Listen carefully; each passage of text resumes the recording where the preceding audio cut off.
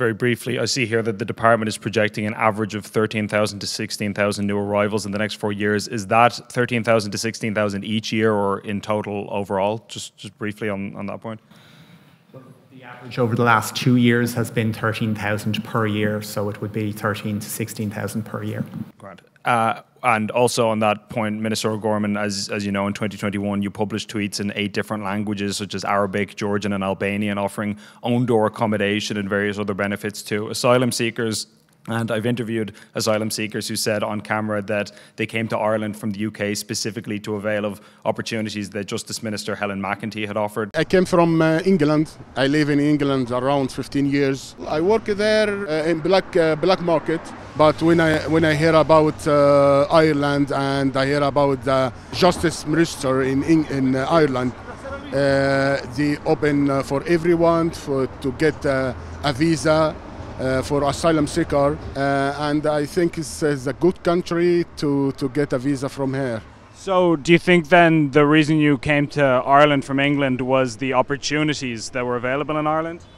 I think yes, yeah. So I'm wondering, whatever your initial intent may have been, in hindsight, do either of you accept that your statements and actions might have contributed or created a pull factor that we're seeing now with the asylum numbers in Ireland?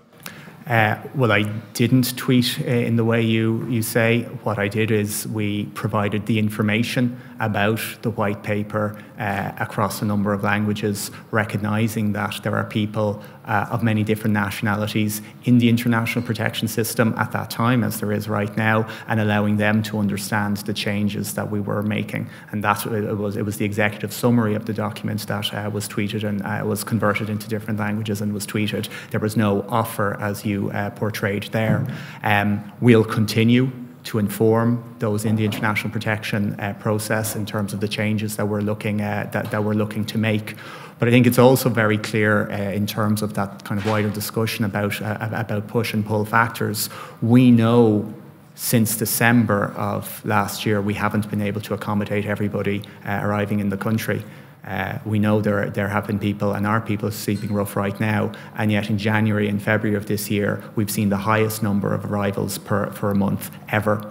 So I think this question of pull, I think it's far more a question of push factors, that people fleeing wars, fleeing conflict are looking to get into Europe, looking to move to the EU for safety, for shelter, some for economic reasons, and where that's identified in the international protection programme, they won't get international protection. But I think it's the push factors from the many countries where there is war, where there is conflict, where there aren't economic opportunities. Those are the things that draw people to Ireland, not anything that I've ever tweeted. I'll respond just. It is so important that we always do the right thing here. And for me, the right thing is providing protection for those who genuinely need it. The world is a changing place. There is significant increases in conflict across the globe. Climate change is having a massive impact. And there are people who genuinely are fleeing starvation, persecution and war. And I think as a country, particularly people who have sought refuge in other countries over the years, there is an onus on us. And I think people want to provide that protection at the same time for those who are coming here seeking economic benefits, and we don't blame people for that. This is not the right system to use. So again, I won't apologise for saying the international protection system is not for those who are economic migrants. Everything that I've been doing for the past 3 years is to make sure that system turns people around quickly, that it's fair to those who genuinely need our help, and it's firm to those who don't.